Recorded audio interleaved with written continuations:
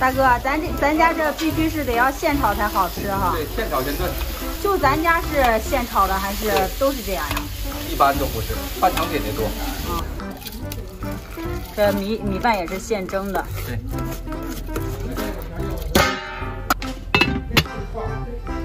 看正儿八经炒，人家是有这个烟筒的，专门抽烟的。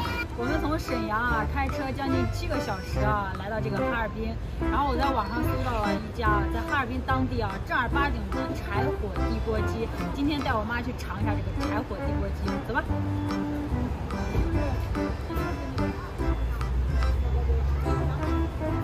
在我们那边吃的这个铁锅炖啊，跟这边完全不一样。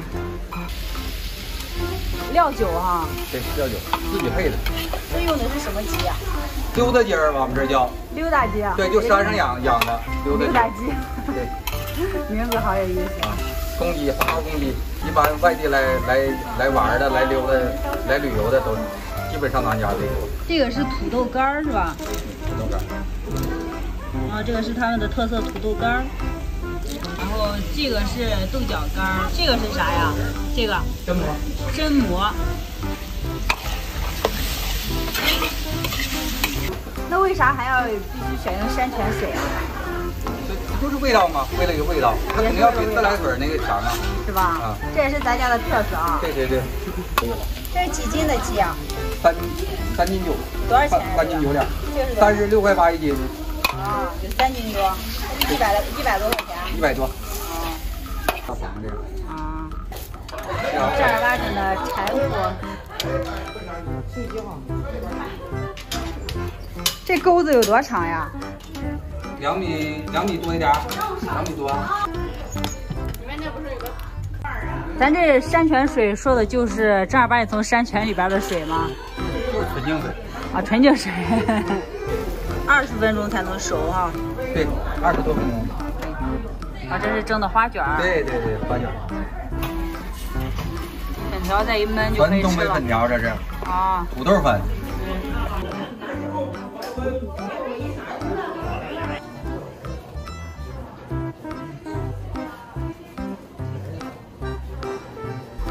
熟了啊，咱们可以开吃了。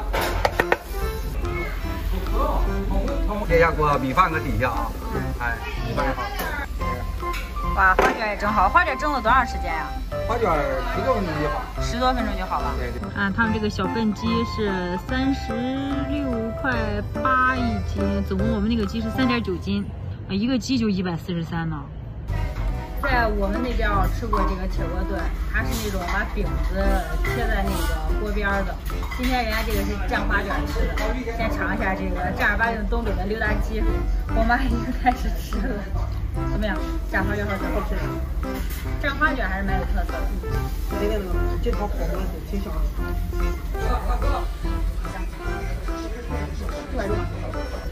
这肉不知道是因为是刚好是腿的那个部分，这个肉好嫩呀。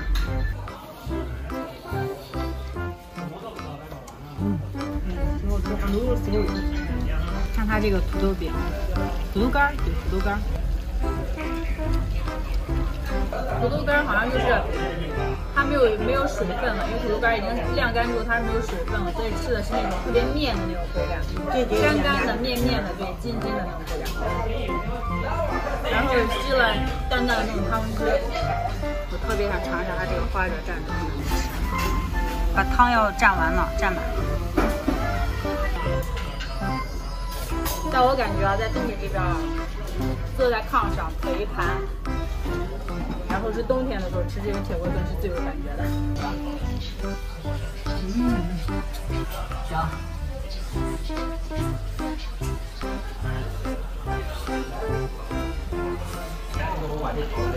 再炸啊，一会儿再炸，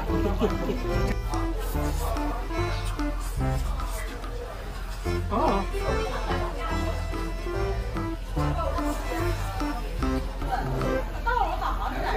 哇，这个太满足了！它这个土豆粉啊，晶莹剔透的，吃的口感特别筋道。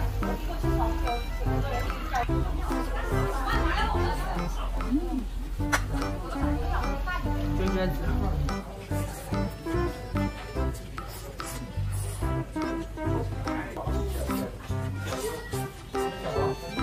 大哥，那我们那边的是那种贴饼子的那种，为啥咱这边不贴饼子呀？咱们这锅不适合贴饼子，这个咱们生炒成炖时间比较长，我这个得用铲子勤磕了它，所以这饼子贴上之后就没法动了。半成品贴饼子可以，我们经典的米饭洗锅。米饭炒完还用洗锅吗？对，那还得洗。咱这就吃完吃这个，你们叫啥？嘎嘣。对，锅嘎巴。锅嘎嘣，那吃锅嘎嘣收尾是吧？阿姨，这个叫啥？叫啥？叫啥？锅嘎子。这个状态还好吃。好，然后我来尝一下这个稀满汤汁的米饭。加肥，别加肥。怪不得人家都说啊，东北的米好吃啊，确实是粒粒饱满的感觉。哎呦，这大哥这个锅巴，这个米饭啊，算就是蒸的比较有水平的，所以说它这个锅巴就比较少一些。因为它锅巴比较薄，所以它不脆。锅巴就有点平平无奇，锅巴都没啥吃的，因为没有那种不是那种脆的那种锅巴。总体来说，我觉得反正还来到东北嘛，还是要尝一下正宗的这个铁锅炖的。我觉得这家还是总体来说还不错。